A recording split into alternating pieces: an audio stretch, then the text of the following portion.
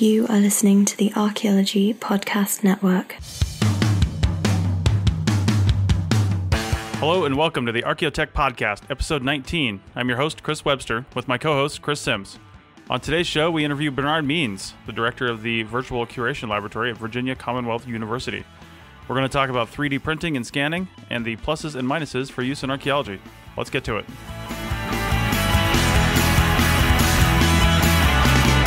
Welcome to the show, everyone. Joining me today, as always, is my co-host, Chris Sims. Hi. Let's get right to the show and introduce Bernard Means. Bernard, why don't you tell us a little bit about yourself? Sure. I'm a archaeology professor at Virginia Commonwealth University, and in addition to teaching archaeology classes, I also run the Virtual Curation Laboratory, which focuses on 3D scanning and 3D printing of artifacts and other things from all over the world.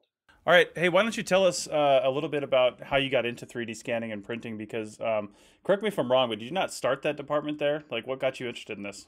I did, in fact, start the Virtual Curation Laboratory about 4 years ago. Actually, a little bit more than 4 years ago. I was contacted by John Haynes, who was the archaeologist for the Marine Corps base at Quantico at the time. And he had an idea about getting some 3D scanning equipment to scan some projectile points. And he's a VCU alumnus, and we've known each other for years. And he wanted to do the project with me because I'm heavily engaged with my students, and I take them to conferences and stuff. And so he wanted to do something that would have a good student input. And so we got together and we sort of noodled through the project and started 3D scanning projectile points. And we realized pretty quickly that 3D scanning technology, certainly at the time, wasn't going to be able to be useful for mass analysis of points, which is kind of what John wanted to do. But it is useful for doing things like building a digital type collection, which is actually one of the things I'm working on right now. And so basically we started sort of 3D scanning, and I was very enthusiastic about the technology, and I started showing it to my students, and they were not, because the digital models I showed them were not nearly as interesting as any of the video games that they could be playing on their computers. But they were interested in actually seeing replicas of things. And so we started 3D printing things so I could use those in my classes. It was actually a lot easier for the students than seeing it on their computer. And we started doing things like a lot of public outreach, and it's great to take plastic things, so you don't have to worry about them. And then we've also lately have gone into making exhibits using 3D printed artifacts. So sort of that's basically sort of how it all sort of snowballed. Okay, well, I want to ask you about 3D scanners and kind of what to use and some stuff that you guys are using. But in the process of doing that, maybe we can ask you another question. You can talk about that. So I had a question from Facebook that was, how much detail can you get in, say, a projectile point from a typical 3D scan? Do you need like a really high-end 3D scanner to get really precise detail on, say, flake scars and stuff like that? Is it accurate for millimeter measurements and things? Yeah, so you would need probably the cheapest scanner that's high resolution that's out there right now well, there's a number of scanners out there, but the one we use primarily is the NextEngine desktop scanner. And that runs about $3,000 for the scanner itself. And that'll give you the resolution that you want. But there's other costs as well. So you need a computer that's certainly sufficient to process it. And there's a so-called optional software that if you don't get it, you won't get the resolution that you want. There are more expensive scanners. I actually got a demonstration of a scanner today that is easier to use than the NextEngine. The NextEngine is mostly a desktop scanner, and this is a handheld scanner. But it retailed for $30,000, so that's certainly a big leap in cost. Whoa. There are cheaper scanners that are out there. You can get one for about $400 or $500 that you can clip to your iPad if you have an iPad, or one that you can plug into a USB port on a computer. But those are sort of the resolution. They'll get a good shot of your head and not much better than that. So they're really designed for sort of like, scanning people and not scanning anything but large objects. Large squishy objects.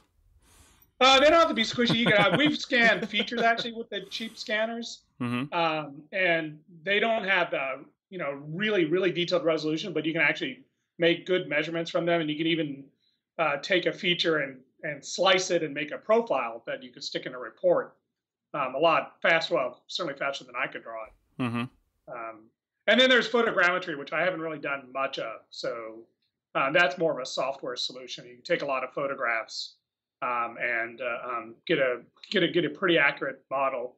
Steve Davis, who's at the Research Laboratories of Archaeology at the University of North Carolina, Chapel Hill, has been getting into that. And he actually there's a website called Sketchfab. And if you search the Research Laboratories of Archaeology, you'll see some of his digital models up there. All right, cool. Well, I'm wondering, Chris and I are both CRM archaeologists, and I think one of the dreams for this, for me anyway, is, when we're out in the field and we find a diagnostic projectile point, typically we'll either collect it if it's in an area where we're allowed to collect, or we will just take photographs of it and or sketch it. Some people still sketch them, but take high resolution photographs of it, and then that'll be it. It stays out in the field. What do you think the time frame is? How close are we to being able to scan this in the field quickly and efficiently, maybe store that in the field, and then bring that scan back to the office and print out that projectile point? Well, if you use photogrammetry, you can do that now. Mm-hmm. So you'd have to get the software, which varies in price. Like I think Agisoft commercially is $3,500. So the software is not cheap, but then you can use any digital camera. So you could take enough pictures from enough angles in the field, and then it doesn't take that long if you have the right computer to process. And then printing is, once you have the digital model, a projectile point usually takes maybe half an hour to print a replica. And one of the things we're toying with is actually creating 3D printed type collections that people could take into the field with them. So if you're working on a project, you could actually download, we're going to upload our models. You could actually download them, print them, and take them to the field and use them for identification. Or you can use a digital model if you prefer. Mm-hmm. Some of our readers submitted a question that you might have a good answer for. How is a 3D scan better than a nice clear photo and a few instruments? A few measurements. Measurements, sorry. Well, what a 3D scan, one thing a 3D scan does is it allows you to share that model in a way you can't do with a photograph. So if you take a photograph and you take a bunch of measurements, there's always going to be some sort of observer bias. And people are not necessarily going to agree on what needs to be measured. But if you have a 3D digital model, I can right now, and in fact, we just finished doing this for a report we're working on that hopefully go public in January.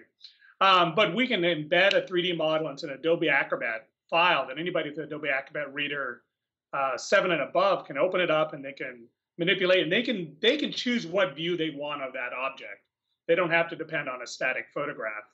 And within the Adobe Acrobat file, you can actually make measurements of that digital model. So certainly something you couldn't do with a static illustration necessarily, to get a different kind of measurement than you might want. That's a great answer, too. All right, we got another question here about this. All comes down to resolution. I think that's what people are really concerned with. So I think I think I know the answer to this question. But is it possible to scan and then print, say, broken pieces of pottery and then refit the scans back together with any amount of accuracy? Oh yeah, you can do that. In fact, you can actually do it. We've done it two ways. We've 3D printed the sherds and then glued them together. But you can actually take the individual sherds and digitally put them together and then print it as one piece. Wow. So that's a little bit sounder. Or another thing that you can do, say you have a vessel where you're missing a key piece, you could actually sort of digitally model that piece and print it if you're doing a reconstruction, and you can use the printed piece to give you the support that you need. So yeah, you can. That is easy. That's actually relatively easy to do with 3D printing technology. In fact, we usually print in plastic because it's cheap and that's what we have. But there are 3D printers out there that'll print in a clay-like material. So you actually get the sort of the look and the feel of ceramics. Clay-like material? That sounds something that the government designed. It's some sort of powder that's impregnated with an epoxy to hold it together. Okay. So it kind of looks and feels like, but it's not quite clay. But it wouldn't surprise me if at some point in time, I mean, people are actually 3D printing buildings with concrete. So technology doesn't seem to be that far away. So if I'm just to go back a second, if let's say a CRM firm wanted to get into 3D scanning in the field, maybe they're doing photogrammetry to make it easy, but really the 3D printing when they get back in the office, so they would probably need that $3,000-ish device to get some halfway decent resolution. You can actually get a printer for about $1,500. That'll give you pretty good resolution. Okay. You'll still see lines from the printings. Yeah. But it's not that noticeable. And there's actually some plastics you can print in that you can sort of basically brush them with acetone. It takes care of those lines. But you can. I have a printer that does like it's 0.1 millimeter accuracy, so it's not bad. Wow, that is pretty good. Yeah, I know we don't measure that accurate in the field. Yeah, it'll. You can print it and you can make a measurement that's going to be even with the slightly more inexpensive printers, the $1,400-$1,500 printers. Your measurements aren't going to be that far off. Yeah. And the nice thing about the digital models, once you create the digital model, maybe you don't have the printer today that could print it, but you will in the future. And there are service bureaus that will print for you for a cost, of course. Yeah, I've seen at some FedEx Kinko offices they can 3D print for you. I think the goal, and Staples is getting into the 3D printing as well.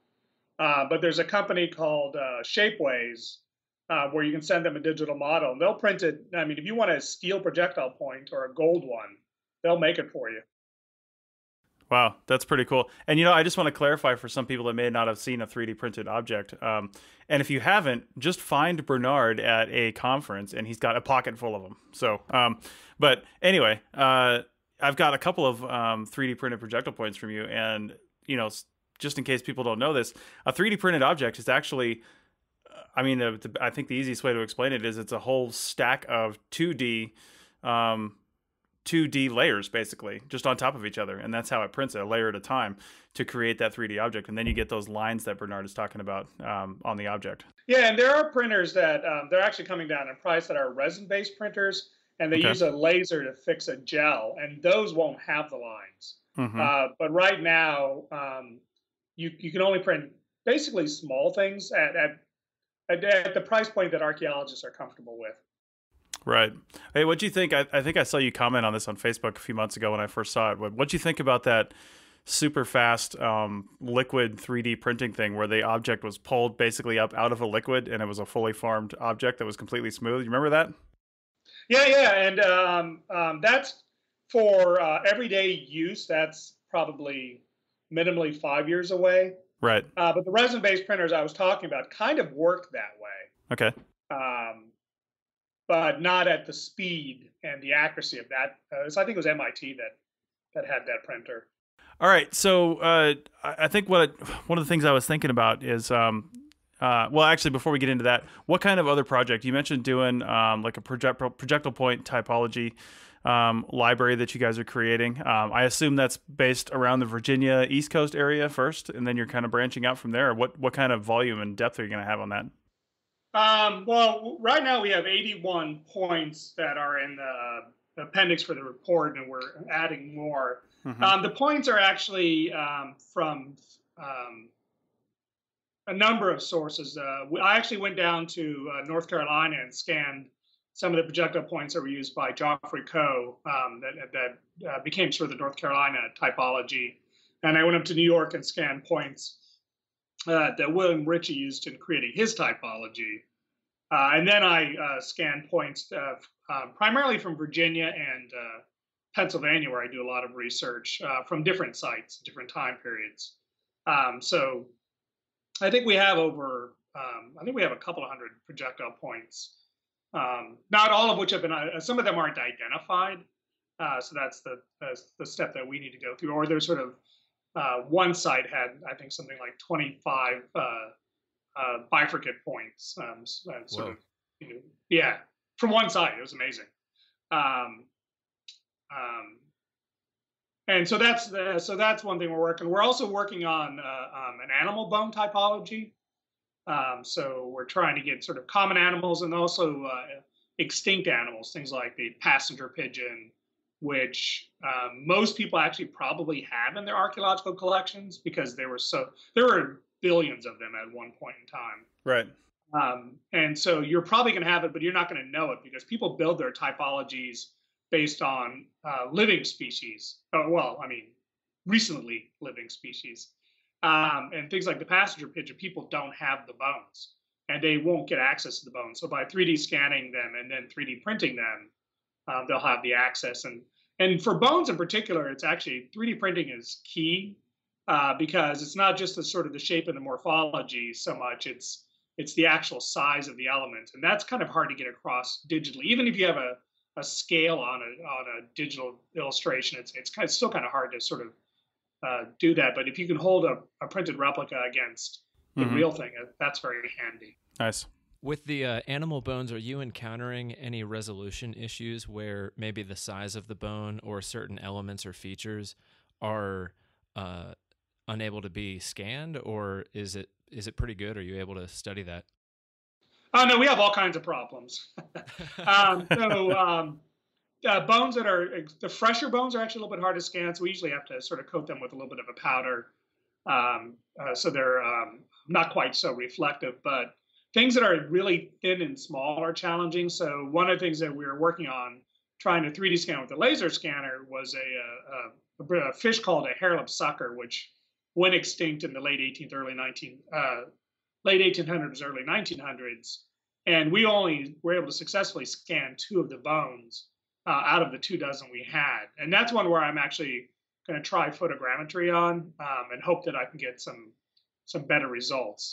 But the laser scanner that we use basically has 4 lasers that move across an object, and they're very thin lasers. And so if you have an object that's very thin or very reflective, it's very challenging to sort of get that object. It's also challenging to 3D scan complicated shapes like a skull. You can't quite get all of the skull with the laser scanner. And the parts you don't get, the software likes to fill in the holes.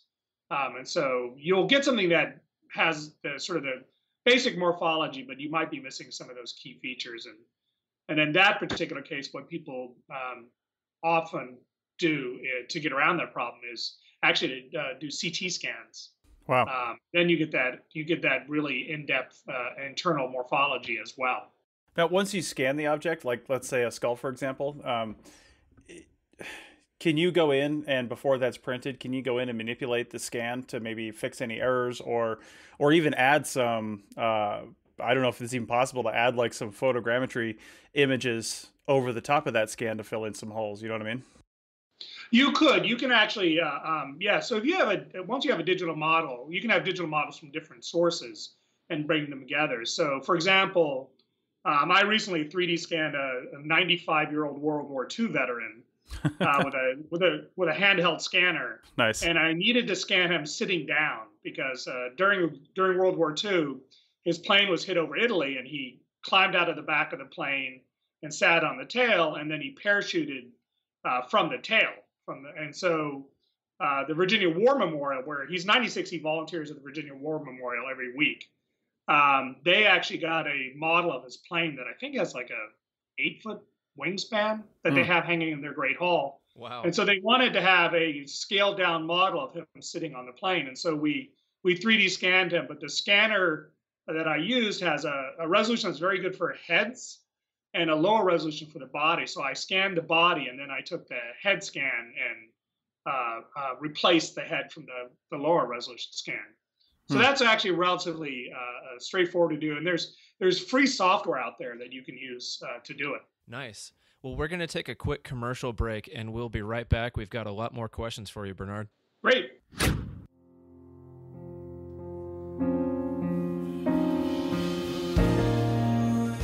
Hello, everyone. Chris Webster here from the Archaeology Podcast Network, and we're giving away an iPad Mini 4 to one of our listeners. The iPad Mini 4 came out in September. It's a 16 gigabyte space gray iPad with AT&T cellular ready antenna. All that means is it comes with GPS. You do not need to get a data plan. And you don't even need to be on AT&T if you never plan to get a data plan. It just has GPS. It also has a fingerprint sensor and Apple Pay ready and all the good perks that come with that. So it's a good iPad. We use them in the field. There are two easy ways to enter. One, do a Profiles in CRM interview before December 15th, 2015, or recommend someone for an interview. You'll both get an entry once the interview is posted. If you want to know more about Profiles in CRM, go to www.archaeologypodcastnetwork.com/profiles. All the questions are listed right there. The other way to enter is to like the APN Facebook page and share it with your friends on Facebook to get the word out about our awesome podcasts. The winner will be announced December 16th, 2015 at 4 p.m. Pacific time. So get your entries in, send me those emails for people that want to do the Profiles in CRM podcast, and good luck to everyone. iMac, take us out with a binary solo.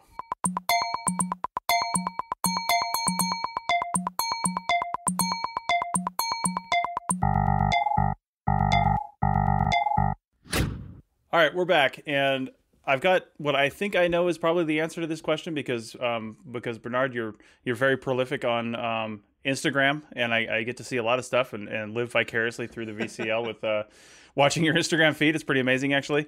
But what is one of the most unique or interesting things you've been asked to scan? Because the VCL gets asked to scan other stuff besides archaeological items, right?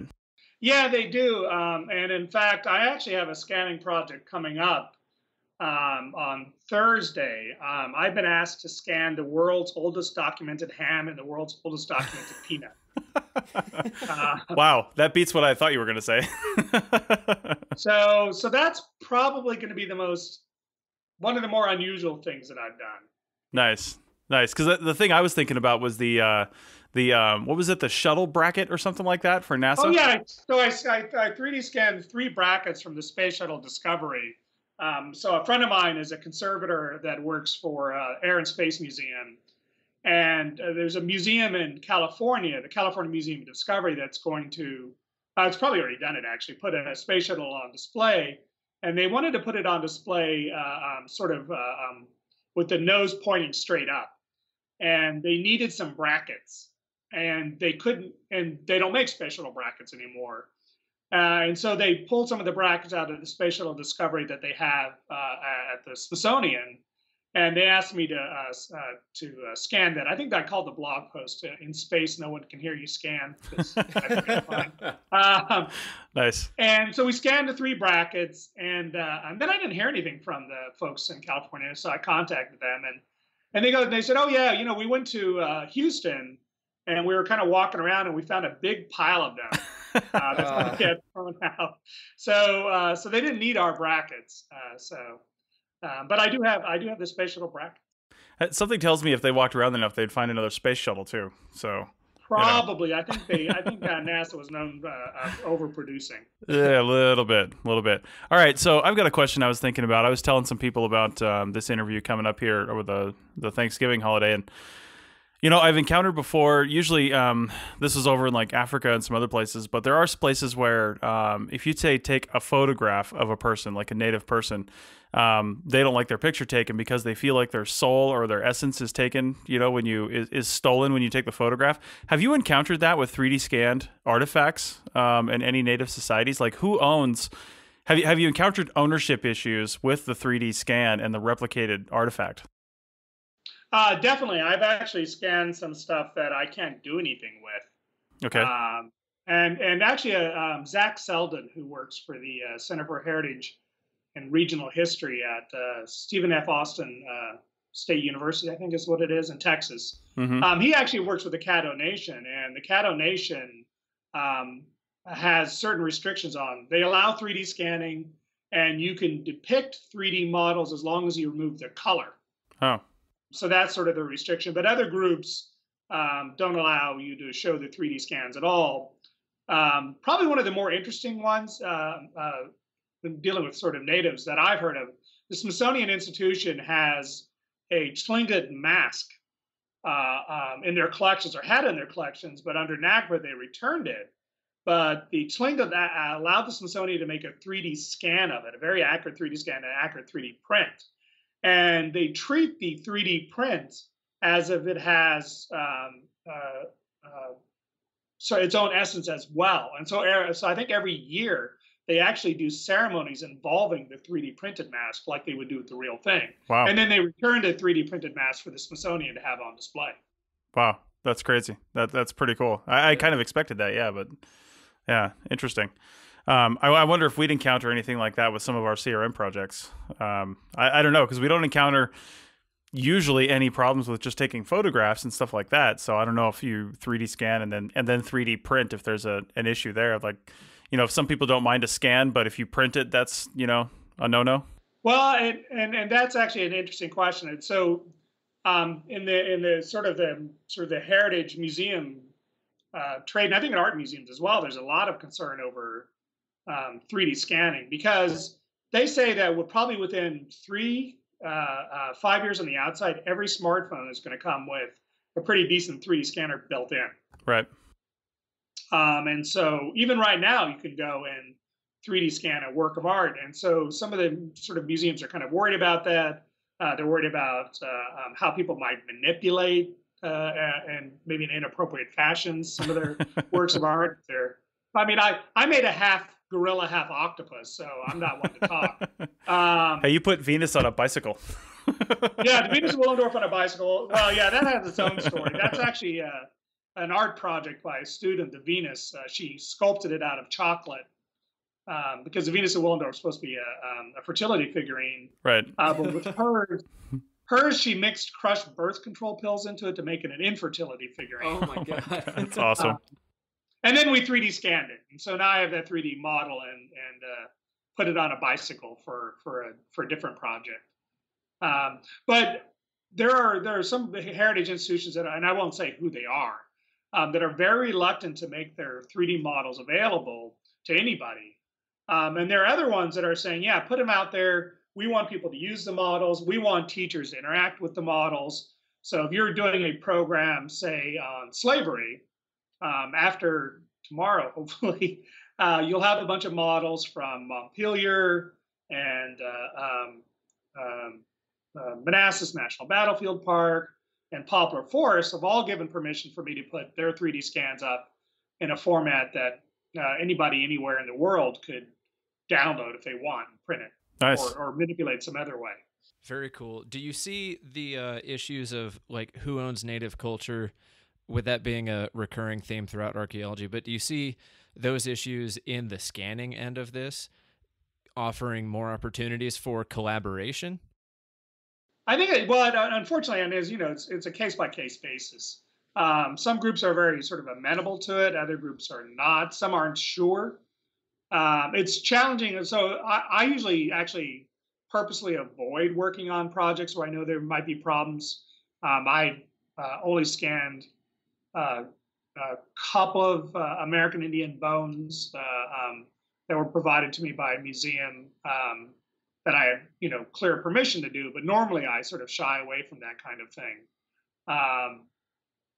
But there definitely is concern by some native groups about their material getting out there and they're not having control over it. And that's just with the actual artifacts themselves, much less a 3D scan. Okay, well, I think we're going to take one last break here, and then we'll come back and have you wrap up anything you want to say about 3D scanning that we haven't talked about, and maybe we'll do our App of the Day segment as well. All right, back in a minute.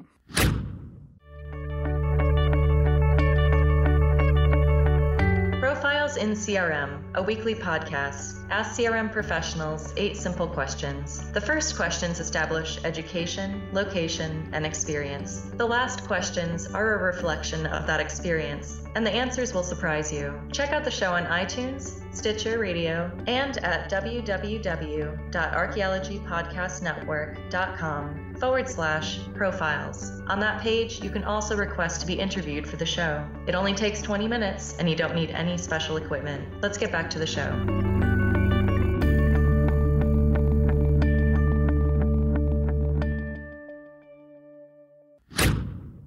All right, we're back, and before we get into our App of the Day segment, Bernard, is there anything you think should be mentioned about 3D printing and scanning that we haven't talked about yet? I think that people should sort of keep up with what's available to them.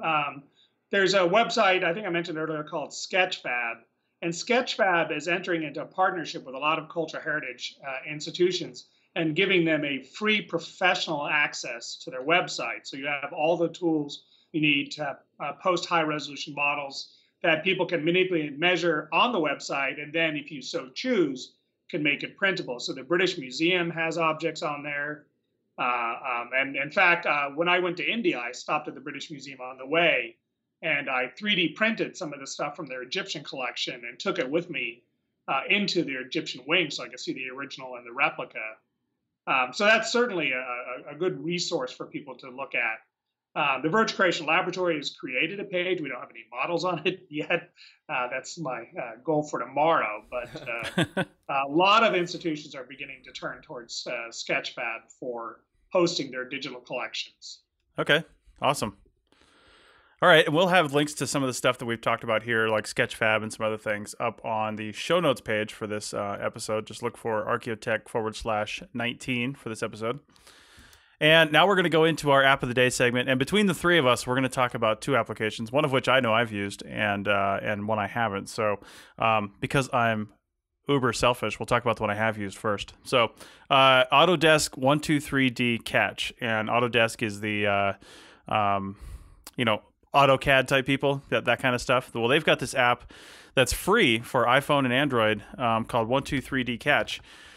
And basically, it's a photogrammetry application, and it'll give you this nice 360-degree representation of where you need to take photos of something, and it has all these it'll show you the different tiles you've taken if you want to just take the front side of it, and then you can get different angles and things like that. And it kind of prompts you to take the right photographs. Now you want to make sure your lighting is good and you're not moving closer and further away from the object, because if you do stuff like that, then the scan might not be as good. Your representation might not be as good. The one thing this thing does do is, as far as I know, the last time I did use it, is it's once you're finished, it could take a little while to get the finished product back, because it sends it off to their servers, processes it off-site, and then makes it available for you to manipulate.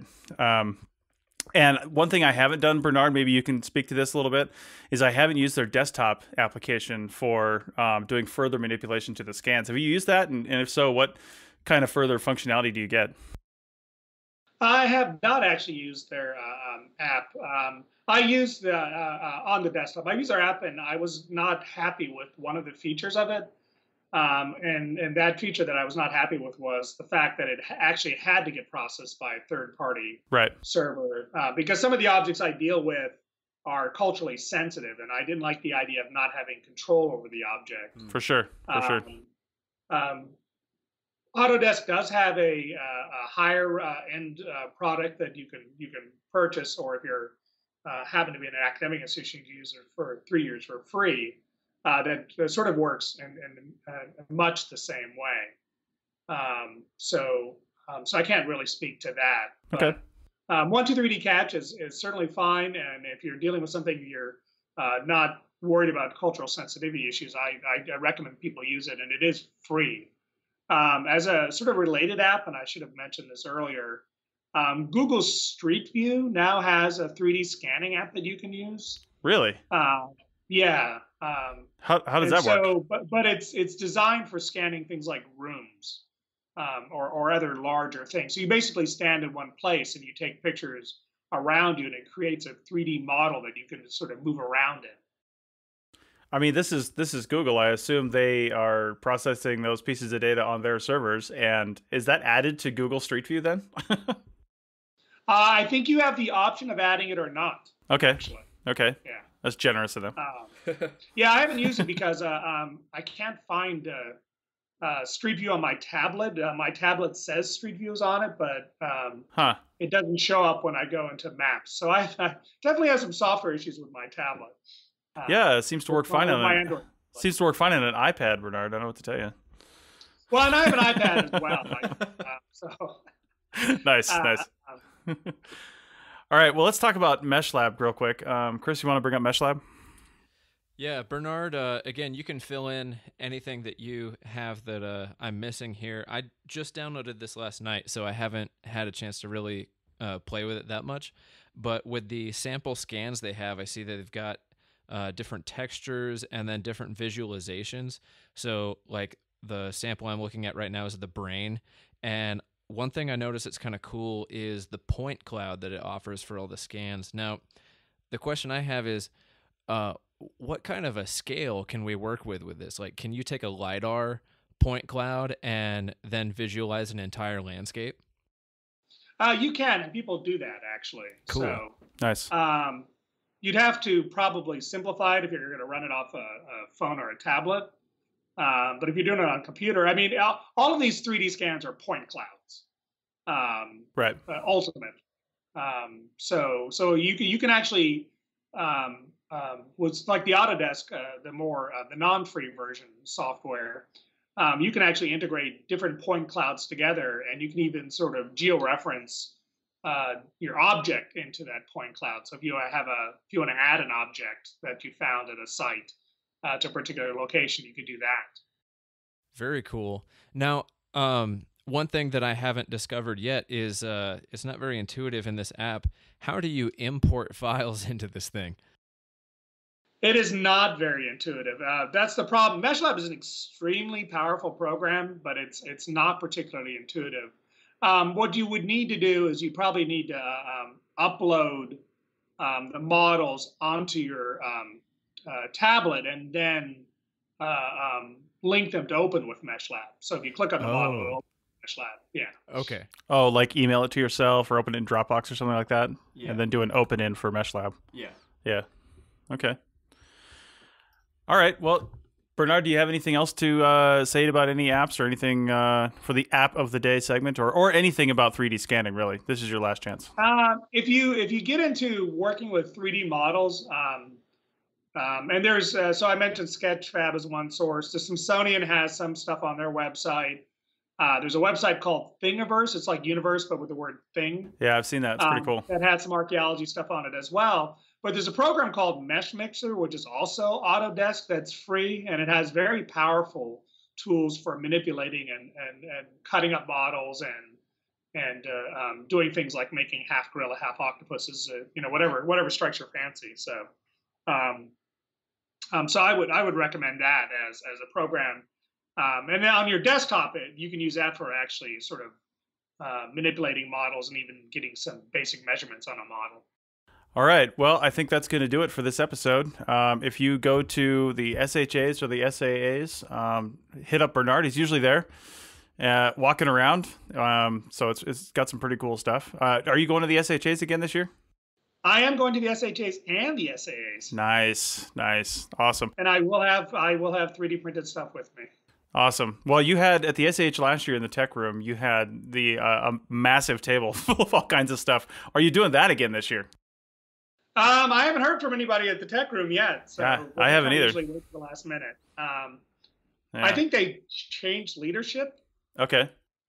So yeah, if they ask me, I will do it. Nice. Yeah. If he's there and you're there, check it out because they got some pretty cool stuff. I have a lot of different things now. Nice. I'm sure you do. Your Instagram. Soon we'll have the world's oldest ham. Your Instagram 3D selfies or whatever you call them are getting a little crowded. Actually, I've had to take some stuff out of my bag. They're starting to get kind of heavy. So. Nice. Awesome. All right, Bernard. Well, thanks a lot, and we'll talk to you again some other time when we talk more about 3D scanning. If you got any new things on the horizon or anything like that, we'll bring you back on. Okay, great. Nice talking to y'all. Thank you.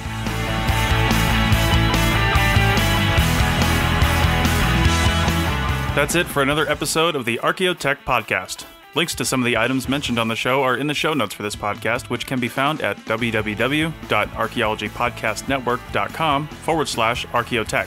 If you like the show and want to comment, please do. You can leave comments about this or any other episode on the website or on the iTunes page for this episode. You can also email us at chris@archaeologypodcastnetwork.com or use the contact form on the podcast webpage. If you'd like us to answer a question on a future episode, email us. Use the contact form on the website or tweet your questions with the hashtag Archaeotech or tag @ArchPodNet in your tweet. Please share the link to this show wherever you saw it.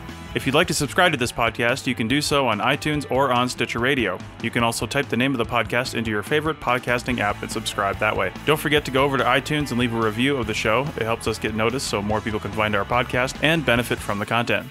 Also, send us show suggestions and interview suggestions. We want this to be a resource for field technicians everywhere, and we want to know what you want to know about.